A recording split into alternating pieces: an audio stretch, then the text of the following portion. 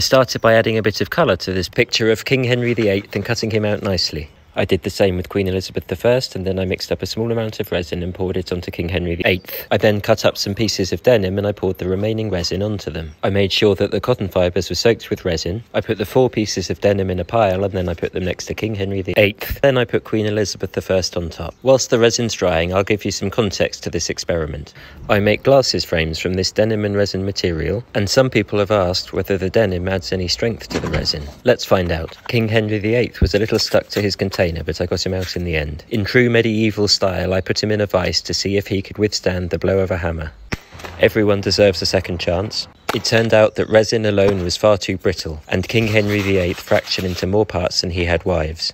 However, the denim and resin combination protected Queen Elizabeth I, who survived my mighty onslaught.